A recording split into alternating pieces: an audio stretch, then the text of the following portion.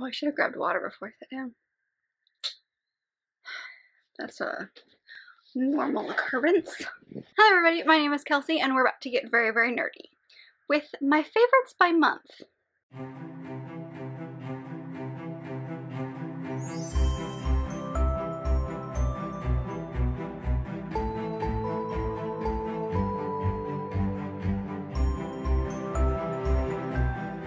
So for the past year, I have decided to keep track of my favorites by month, meaning my favorite book of all the books I read in a specific month.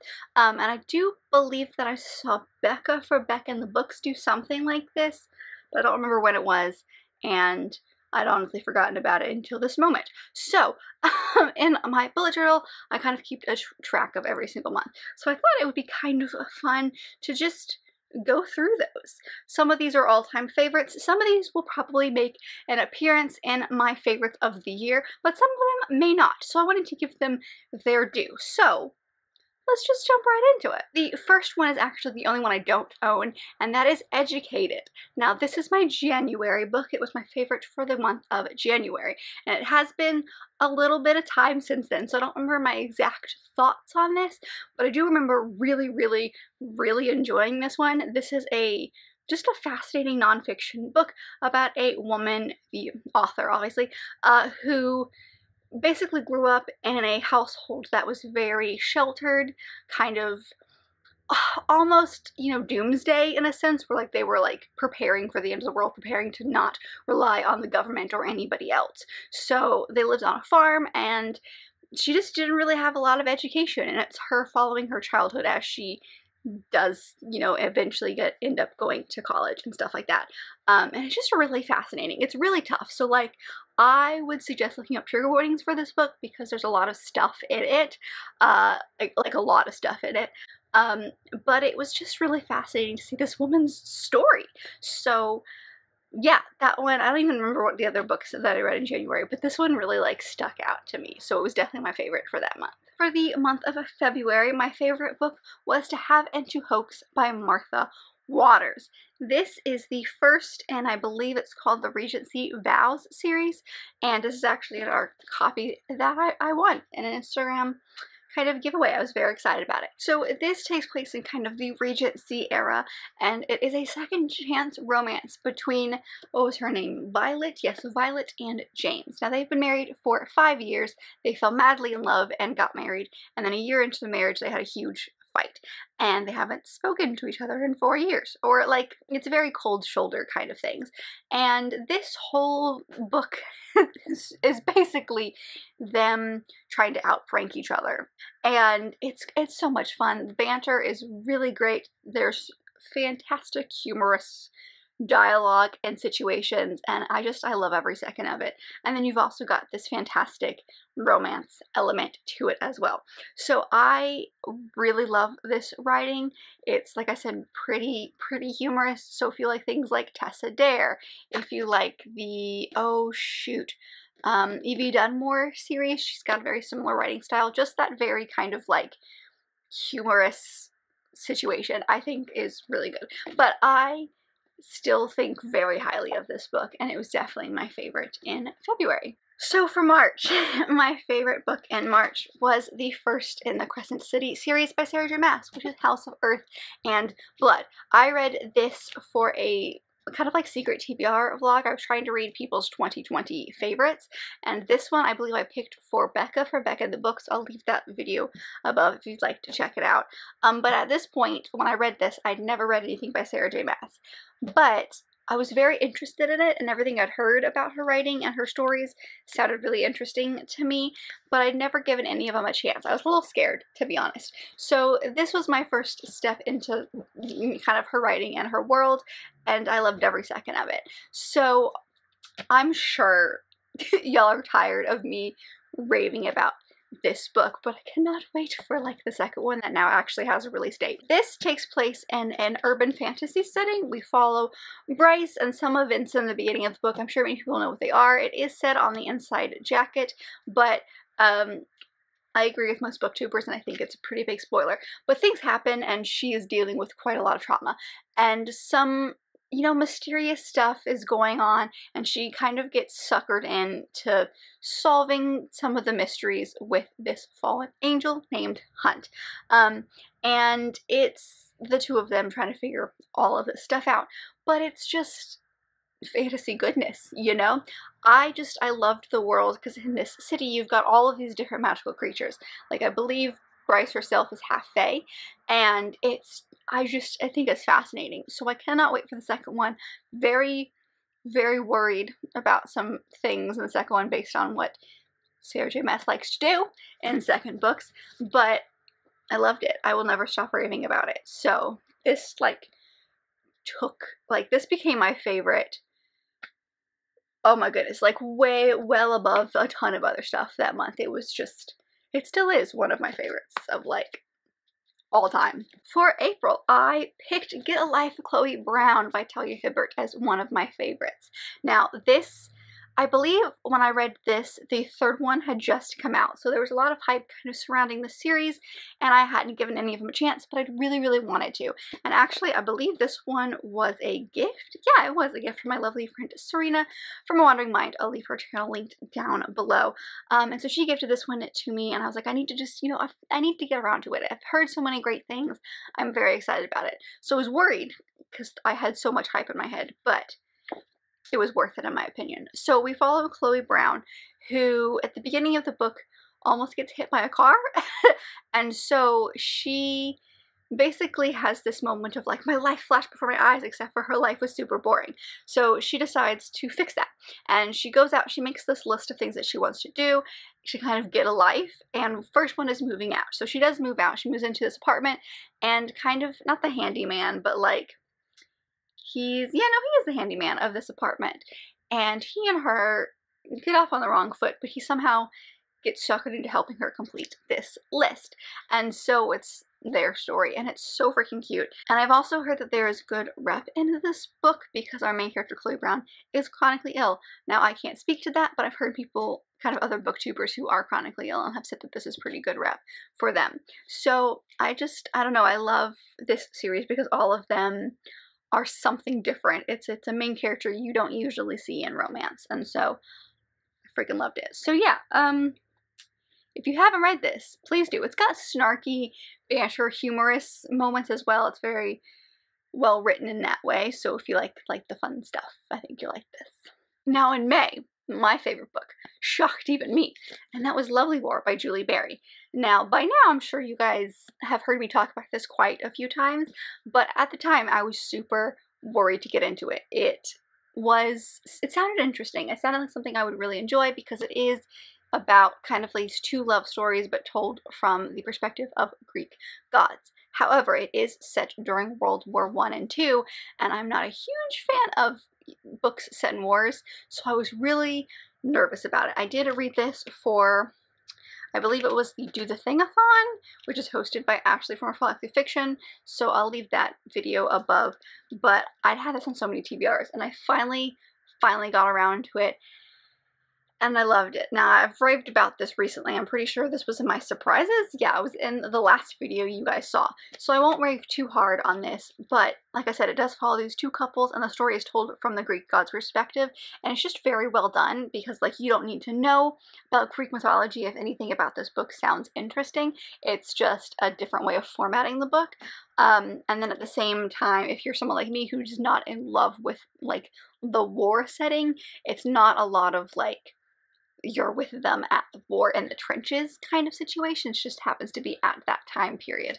And I just thought it was really interesting because all of these characters are in different parts of the war. One of them a soldier, one of them is part of the, like, military band / is a soldier but doesn't really fight. And then you've got their two love interests who are nurses and part of this story. So I thought it was really amazing. I highly, highly recommend.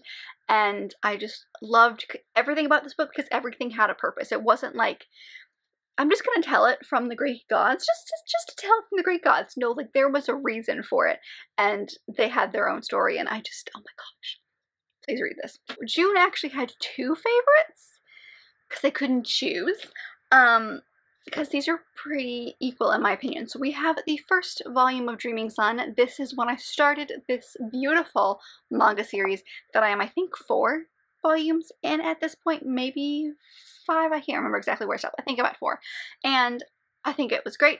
It follows our main character, Shirahama. I know I've mentioned this so many times, but it follows our main character, Shirahama, who isn't feeling loved at home. Her dad has remarried and they have had another child, and she feels kind of like left out, so she decides that she's gonna run away. But she meets this man in a park, and he basically is like, look, I've got a place for you to live, but you've got to do some things. You got to fall in love. You got to have a dream, you know, that kind of stuff. And so she says, sounds good. And she moves in. And it's her, and she lives in this house with 2 other guys that she happens to go to school with, and this kind of landlord character. And then it's just her kind of discovering all these friends, and it's almost like a found family trope, but it's also ridiculously cheesy, and a lot of the moments are silly. Like her love interest changes very quickly based on her mood. So if you're not someone who likes that, just fair warning. But if you just want fun and you don't need anything like to think too hard on, I think that this is going to be a good series. But I fell head over heels in love with this series, so I had to put that one in. But at this time I also finished the ACOTAR series, so I have Akamath, A Court of Mist and Fury as well, because I went down an ACOTAR rabbit hole in the summer, and I mean, can you see how many tabs I have? I have not tabbed a book that much in quite a while. So I fell in love with this series. I had read, you know, I'd read Crescent City by this point, and I wanted to give the ACOTAR series a try, and so I did, and it was great. I will leave the vlogs down below because I did vlog my entire experience reading the series. They're all spoilery, so just an FYI, but yeah. Need I say more? I feel like everyone knows what the ACOTAR series is about, but the first one follows Feyre, and she kills this wolf in the woods, but the wolf was actually a fae in disguise, and so then she's brought over to the fae world kind of as like in place of this person, like, you took this guy's life, so I'm going to take yours by bringing you over to the fae world. And so she's in the fae world, and they are all these different courts, and then of course there's this big bad person who's doing bad things. It was really interesting. I really enjoyed it, and I think Akamath is my favorite in the series, so that's why it's here. But these 2 were so good. I had a good month in June. And then in July, I had quite another surprise, which was in my last video as well, and I read The Invisible Life of Addie LaRue by V.E. Schwab, and this one was my favorite by far in July. So I did read this one for another vlog where I read hyped books, and I was wondering if they were going to kind of like, you know, hyped books that did they work for me or not kind of thing.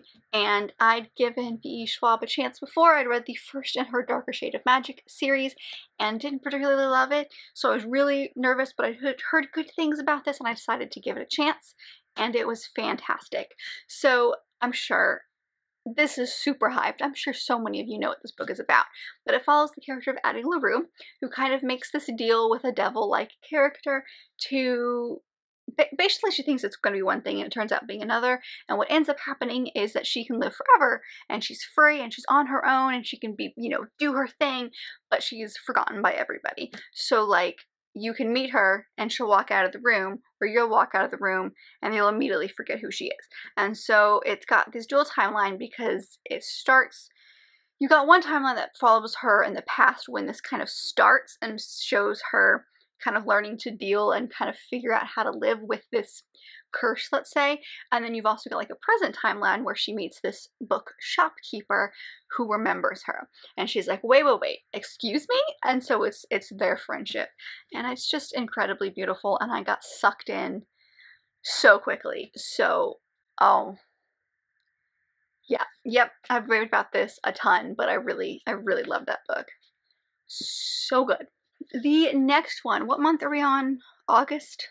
August. So in August, I read The House in the Cerulean Sea by T.J. Klune, and I fell in love. I feel like I read this for like a very specific reason. Did I make that up? I don't remember. I ended up picking this one up because it was super hyped. Everyone really loved it, and I had like so many people telling me I needed to read this book, so I did. I finally read this book, and in my opinion, it's also very much worth the hype. So this follows our main character, Linus, and he is I don't know what his job title is, but he works at the department in charge of magical youth. And he basically, his job is to go to these houses and these orphanages that house these magical children and make sure that they're kind of up to snuff, make sure they're doing the right thing, they're up to code, everything is good to go. And so he's sent on this very special mission to this very secluded house and this very secluded place. And this house is just kind of like very strange. All the children are very different, and his beliefs in the system are tested, and so it's him and his time at this house, and it's absolutely beautiful. I loved it. I was not in love with the writing at first, but you get so sucked in the story that you just kind of forget about the writing, to be honest, and I freaking love this book. It's so good. So I am looking forward to when I can read his next, or his most recent book, which is Under the Whispering Door. But he just has a very fantastical way of plot-wise. He just, I don't know, his stories are really interesting, and they're so simplistically told, you know. It's a contrast that I didn't think would work for me, and it somehow did. In September, I started off my kind of like fall readings, and I read The Ravens by Cass Morgan and Danielle Page, and I loved this one. So this is the first in a duology. The second one is coming out at the beginning of next year, and it takes place on a college campus, but it follows this sorority that are called the Ravens, and everyone just thinks that they're very, very picky on who is kind of included in the sorority. And they are, except that if you pledge for them, that means that you are a witch, and the sorority is actually a coven. And so it follows the perspective of two girls on this campus. You've got one girl who is a freshman, and she's just starting school for the first time, just leaving home for the first time, and she is pledging for this sorority, but she didn't even know that she had magic. And then you've got this other girl who I believe is a junior at this point, and she really wants to be the president next year, and so she becomes pledge master this year, and they get paired up as Little and Big, and they really don't like each other at first. And so you've got that whole situation. You've got, you know, the situation of these girls pledging, but you've also got some murder mystery elements going on in the background that's revolving around the sorority as well. So it's really well done. I think this is a good book for people who really love contemporary and are trying to get into fantasy, because it's very contemporarily set, but it's got these fantastical elements to it. And I just think it's perfect for the witchy season, for that fall season, and it was just really good. It sucked me in immediately, and I could not stop reading. I don't know what it was. I don't remember anything like particularly exciting about the writing style. I just could not put it down. So yeah, it was great. In October, my favorite book of that month was The Wallflower Wager by Tessa Dare.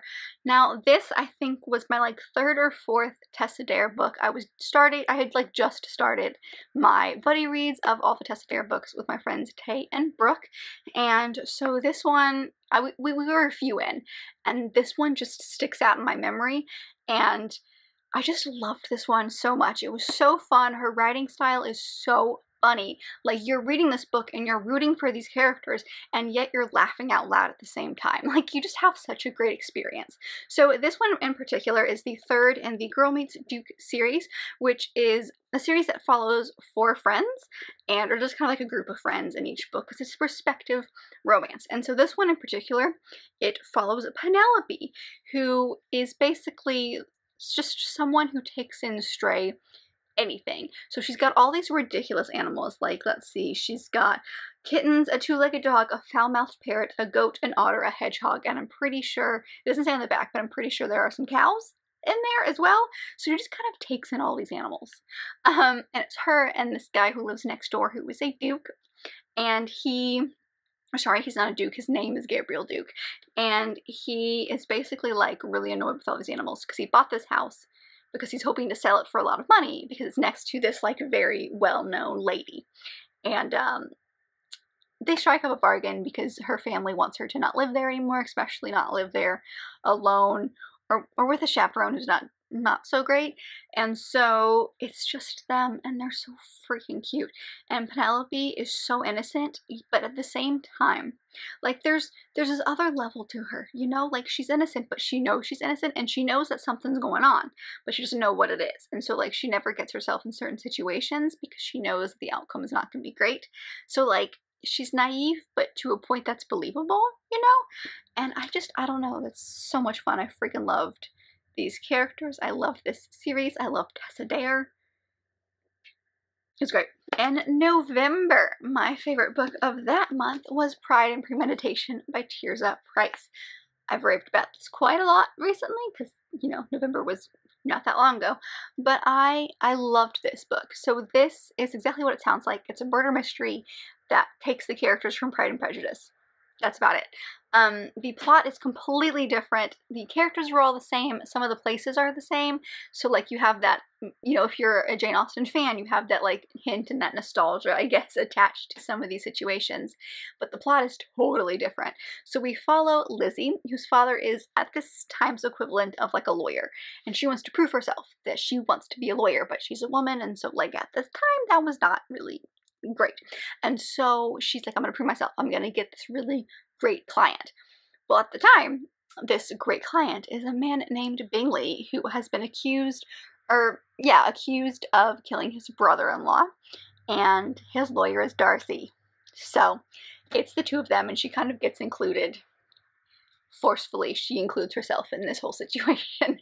So it's just them, and it's got some of the awesome murder mystery elements to it.